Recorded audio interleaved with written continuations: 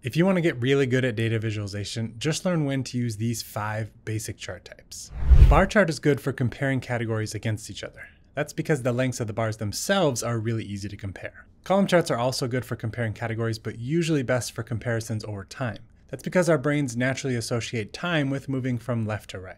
Line charts are also good for showing data over time, but it's best for when you want to focus on trends or patterns. That's because a single connected line forces you to focus on the data as a whole.